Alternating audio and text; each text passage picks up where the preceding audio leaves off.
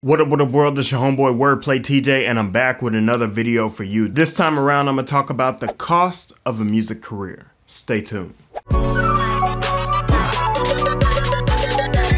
Alright, so I wanted to do a video essay this time and talk about the cost of a music career. So how musicians stay broke. That entails a lot of things, but I'm going to talk about the things that keep a musician from stepping up to the next level and also keep a musician from, rising financially to where they want to be. So let's break down a few things. Common misconceptions, how much it takes to break an artist, and how much it would cost for you to maintain your career on a regular basis. Let's talk about some common misconceptions. So fans tend to think that musicians have a lot of money, or at least come from it. And it sort of makes sense. Music is typically a hobby, and it's a hobby that's done by people that have a little bit of disposable income, because you have to buy instruments, you have to do studio time, you have to have all of this rehearsal space and room for merch and things of that nature. And when it comes to having a full-blown career, most people have their career really early in life, and so by the time you get to a career age,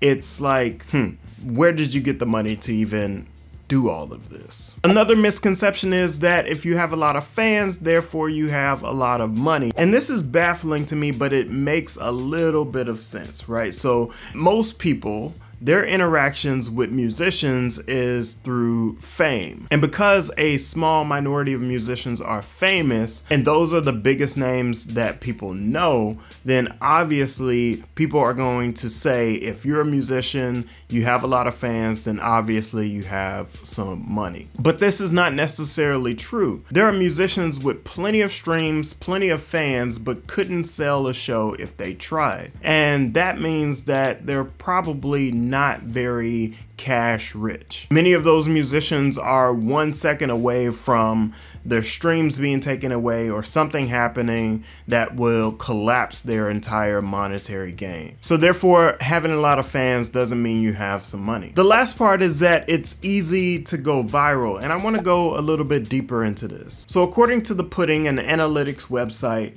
they stated that about 25% of artists that charted on Spotify were from TikTok. And on TikTok, out of all of the viral songs that were there, about 1,000 of them, only 12.5% of those were from new emerging artists. So that just means that it's really difficult for anybody to go viral, let alone on a platform like YouTube or Facebook or Instagram, where the algorithms are just not in the favor of going viral anymore. So if you're betting on going viral, you're probably betting in the wrong direction. It's probably better to go a slow and steady race. But speaking of slow and steady, I'm a little confused because many artists that break out, let's say if they are attached to a major label, they're breaking out relatively quickly. The way it looks to us consumers is that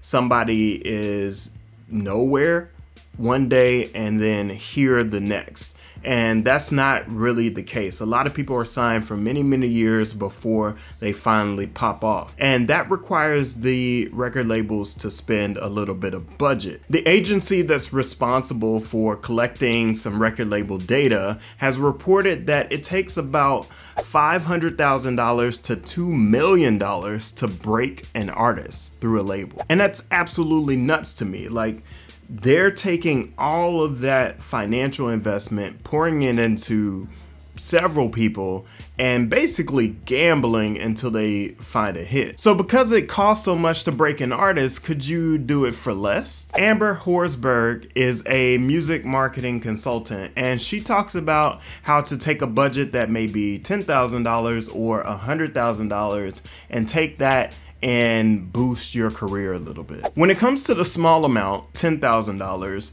you're basically trying to let people know that you exist. And with a larger budget of $100,000, you can be a little bit more comprehensive. That just means that you can spend on things like promo or press releases or radio play. But thinking about these budgets, even that size is kind of ridiculous. I think about my annual budget for music and it's nowhere aren't near $10,000. That's because I thought it would be foolish to skip all of the free and the less costly platforms to boost my career. I'm all about the slow and steady, but those that can't wait that long put a little bit more into it. So in my mind, I believe a lot of artists might feel a little hopeless. And if you feel hopeless about can you spend enough to even maintain your music career, you might want to think critically about it. Consider, can you maintain this for a long period of time? Do you have the budget? Do you even want to spend the budget